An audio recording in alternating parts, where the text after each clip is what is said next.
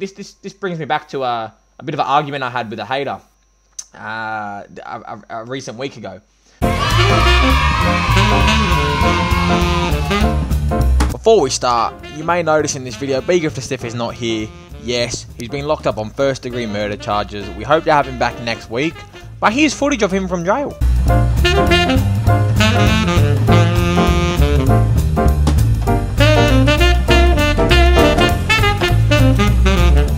It's good to see him spreading the Deeg Train podcast anthem throughout prison. Boy, do we love to see that.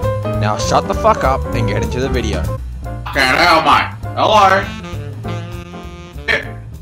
I'm just here with Deeg Train podcast. Yeah, we're doing a podcast right now on Discord. Yeah, no, I'll call you back later, hey. Yeah, man. Yeah. I'll call you back later. Bloody bitch. Oh, what's going on, guys? Welcome to the Deeg Train podcast. Before we start, here we go. SJ, you fucking dog. SJ, bruh. A lot has happened in the past, you know. However many days I haven't uploaded. Yeah. I went to the footy last night. I met Jack Bird. If you don't know who he is, famous player. So Jack Bird, mate. Jack Bird. He's a famous Dragons player. He also plays golf and tennis. So I seen him. Really? Yeah. So I go over the stand and I'm like, here Shays, Birdie, here Shays. Birdie, mate. Here Shays. Come on, mate. And you know what he does to me? So he's clapping all the fans and he looks over at me. He's like, oh, I've seen your podcast, mate. So he comes up, he shakes my hand, but he thought I was being disrespectful because I didn't shake his hand back. Because I'm a Eels fan. If you can't tell, I got dressed up for the Eels game last night. So, anyways, he right hooks me in the head. I get sent to the back of the stands. Right? You wouldn't believe it. And Jack Bird, he walks away. He just doesn't even say anything. No one even knew what happened. So yeah. Yeah, 100%. Now, we don't know why, but what we do know is, you're here on the podcast, you're here to talk to us today. I know what you do a lot of things with trees and about saving the poor people and all that sort of stuff. So would you like to just talk to us a bit about yourself, mate? So basically, I'm Clemz. I'm from Blacktown, New South Wales. And to start on for today, you know, I just want to pray for you guys. So let's gather together and pray. Right. Yeah.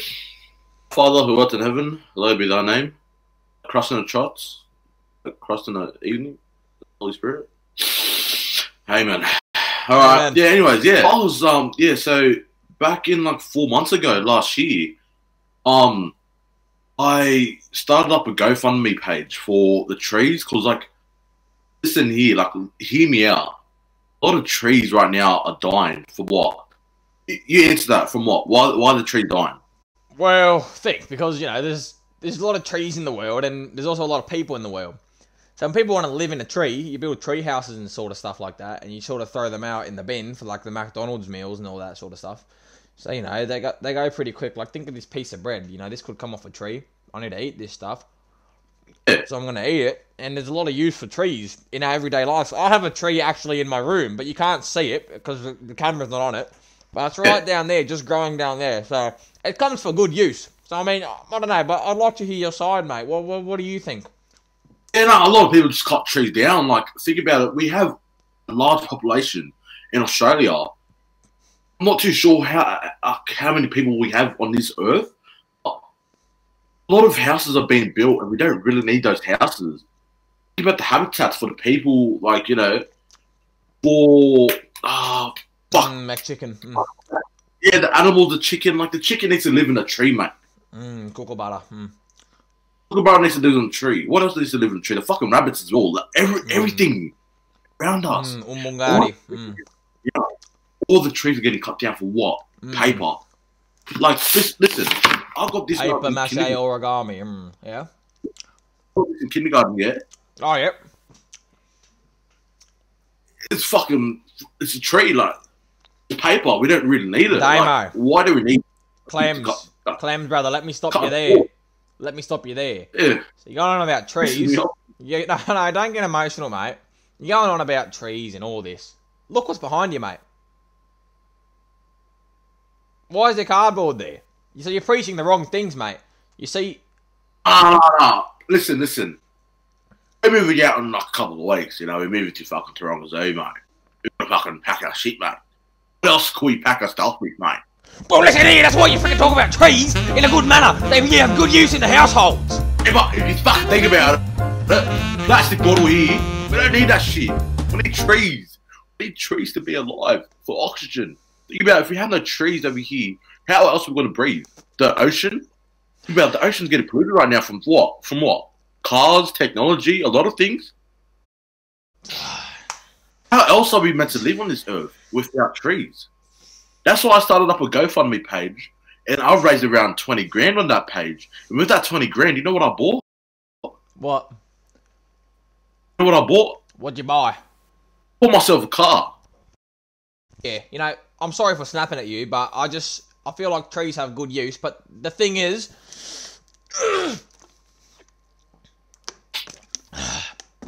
Yeah, no, you do that. Yeah. Australians took the Aboriginals' land, you know. Think about the Aboriginals, how they're being treated.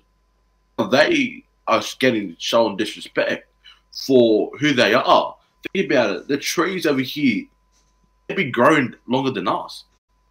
If you think about, like, I don't know why you're laughing, but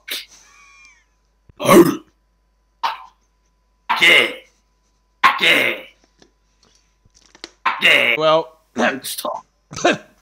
Alright, I'm getting a call from my attorney. It says to change the subject. It's a bit controversial, this trees topic. So I want to talk to you about, you know...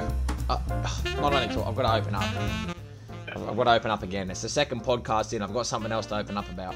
And it's not about Jack Bird at the footy. It's about a personal experience I had. So, you know... You meet a girl. Right? You meet a girl. And you start talking to them. You look them in the eyes and you go, damn, you are beautiful. I want your eyes on me at all times. And what do? They pretend to die. They fake their death. And to just get away from you. And you go to the funeral. You're the only one there. And no one else is there. And you're like, what's this? What? And they do a fake funeral service just for you. Just for you. Hmm? But listen. Because this happened to me. It's not a fake story. It's not some sort of fucking, oh, would you do this? No, it's for real. It fucking happened to me. So, oh, fuck it. Listen. This is a true story what happened the other day. Like, I don't know if I should say it or like... Yeah, no. Look, on the Deeg Train podcast, we're happy to have guests open up. We don't discriminate or be the racism. We open up here. Alright, so... Sorry for the difficulties. My dog just came and attacked me. It's got a horrid grasshopper attack. So, you were talking about the girl at the Easter show. Continue and shut up. Yeah. So basically, like, I was walking alone, you know. I was trying to find the boys, you know, like, because I lost them. Like, I tried calling them, my phone died. And I was like, yeah. What do I do? Fucking oath, yeah. Looking around trying to find, you know, the boys and that shit, bro. Like, yeah, hoodles. They dogged me, bro. Full dogged me. Yeah, they dogged me, yeah. And I was walking alone, I was like, fuck, bro. Like, I can't find them. My phone died, like I said, my phone died. I was walking alone, and it was like 8 o'clock, 8:30. And then this girl came up to me, she goes, Hey, I'll suck your dick for $1. I was like, bro. I was like, fuck. Yeah, really? You might as well fuck yourself at that point, you know what I mean? Yeah. I was like, fuck. Like, I was like, oh, I'm like lost right now. I find my mates, you know. Like, plays your phone for a second. She goes, you can't use my phone. Like, I was like, fuck. Like, what do I do? Like, I said, let me use my phone. I'll do anything for it. She goes, yeah, let me give you a blowjob. I was like, fuck. This girl's really desperate for me, you know. Like, who wouldn't be desperate for me? Come on now. Yeah, that fucking shits. Anyways. Yeah, that shits me, eh? Because, you know, you do all these things for people, you fucking buy them this, buy them that, and they fucking treat you with respect like that, mate. It's fucked, eh? Yeah. So, yeah, from there, we went to the toilet, the disabled toilet down the road. And she was giving it. And, like, I was like, wow. I was like, shit. Like, really? Like, did I really have to do this just for a phone call? Yeah, yeah. From there, my mate told me they caught the train back home, and I was like, fuck, I was feeling what do I do? Yeah, bro. This is the thing. So, you know what I mean? I've got a couple mates who are coming on the podcast next episode, hopefully, or after. they've actually experienced something similar themselves. I'm not going to go into detail. I'll let them do it, but you know, it does pain me to see because look at the animals. They're lovely. They hold each other's hands. They breed with each other, and they kiss and lovely. But the humans, there's some sort of issue with us humans. We don't function properly anymore. So we just got to think about moving forward and shutting up. When you see a fucking dog kill another species, they don't get fucking charged, do they? Maybe they go to a fucking vet, but that's it. But if I were to kill someone, oh, hell breaks loose. Like, fuck, come on, what's the difference? Well, fuck me. Like, it's all about opportunities. It's all about fucking respecting other people, who we are, for what we do. Yeah. If we don't do it right, we get accused of fucking doing it wrong. Yeah.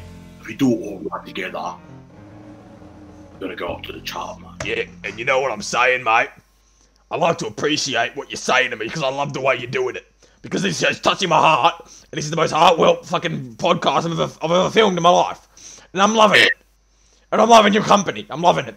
I don't get this sort of love. You know? It's just good to me. But, anyways, what else is there to talk about here? Well, basically, I got featured on the NRL Roast. It's a famous Instagram page about the NRL. I'll post it here. Well played, mate. Congrats. Congrats, mate. You like my fantasy team? Now, you may see me shaking hands with this guy. False. He shook hands with me. He said, hey, I know your podcast, Deeg Train. Same as Jack Bird. He's like, I know your podcast. You're the Deeg Train guy. I'm like, yeah. Can we get a quick video? I'll put it on the NRL Roast. I know the guys there. You know, so I shook his hand. He's like, yeah. We'll do this part for the video. Yeah. And then some geezer next to me shows him his fantasy team. And he looks at him and he's like, mate, that's fucking awesome. So he stole the spotlight from me. So what I do to the kid, I pick him up, grab him, fucking quarterback him all the way across the field, head first into fucking dirt, mate. Because I was pissed off. That's how much pride I have about my podcast. You know what I'm saying? Yeah, no, I'll get it. Yeah. Because, you know, it's a place for people to open up. People need to understand. And this brings me back to a bit of an argument I had with a hater a recent week ago. So they're saying, you know, my podcast is a bit cringe, and I'm like, yeah, it doesn't matter. It doesn't matter because I know my podcast is for people to open up. And they're going on about all this other stuff, all this other bullshit that I don't care about. I just care about getting my podcast out. It's fucked. You communicate what you want to say. That's all in your head. You can try to Deeg Train podcast.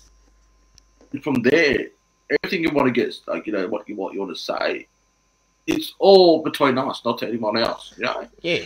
Feel free to join the podcast, whatever, the schedules, you know, like Jewish people are welcome to come as well. The Holocaust, you know what I mean?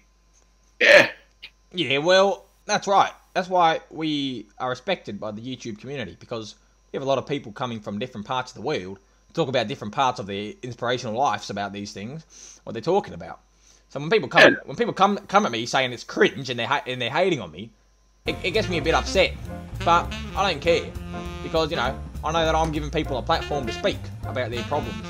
So, you know, anyways, moving on because I'm fucking fat.